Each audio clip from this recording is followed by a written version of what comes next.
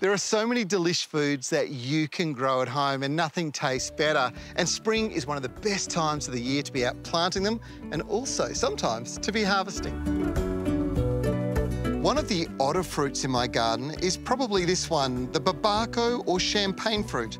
This zeppelin-shaped fruit is a distant member of the papaya family, originating in South America in the cooler mountainous regions. And it doesn't produce seed, so you have to grow it from cuttings or buy a plant from your local garden centre. Now, it gets its common name, champagne fruit, from the texture of the flesh. Now, when you bite into it, it's tingly, it has a slight anise flavour. It is absolutely delicious. And if you're wondering, well, what the difference is between babako and papaya, well, babakos are cold climate plants in the mountains in South America. Papaya come from tropical regions, so to have two of them growing in the same garden is very, very unusual. My papaya has really struggled through the winter, but my babako has gone ballistic. This is the time of the year to be growing veggies, establishing tomatoes and getting the greens growing. Spring rains and warmth really help, and now's the time to plant. And if your garden's just getting going, it's absolutely time to give it a feed. Now, you may be wondering why I've got those white barriers up around the outside of my garden beds. Well, right in the peak of the time of the year when we get things like rabbits coming in, but not just them, we've got echidnas and bandicoots, and guess what they love? They love digging up holes and eating the produce. And for something different, this is the time to get your hands on mushroom kits.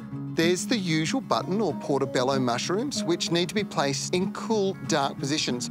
Or you can go for the exotic gourmet mushrooms, like oyster mushrooms, which are best grown in a well-lit, protected position like this atrium.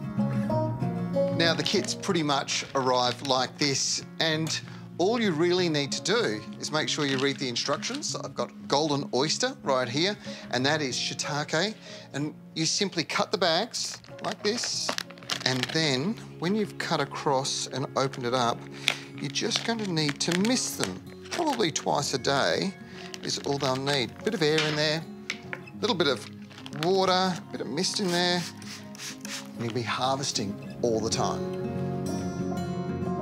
The mushroom's growth varies by type, but typically you'd see the mycelium spreading and the fruit developing after 10 days, which will be the mushrooms that you harvest just a few days after they've started developing. Try not to leave them there for too long, or else the spore will drop, and there's a chance, if moisture levels are right, that they might start popping up in garden beds or on odd bits of wood in the garden. There are so many things that you could be growing at home that'll deliver fresh food for you. Everything from chickens. Now's a great time to set up a chicken coop and have your own fresh eggs coming along. Or maybe you want to do this, have a pond and grow your own trout.